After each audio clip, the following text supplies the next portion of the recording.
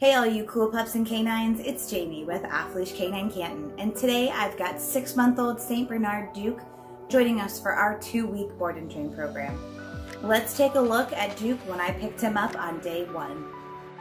So here's Duke on day 1 just after pickup, and of course he is your stereotypical puppy. He pulls like a freight train on a leash and doesn't want to listen. His nose is always to the ground and he's super distracted by everything. Even though he does know a few commands, he isn't able to perform them with a lot of distraction, and he only does them when he wants.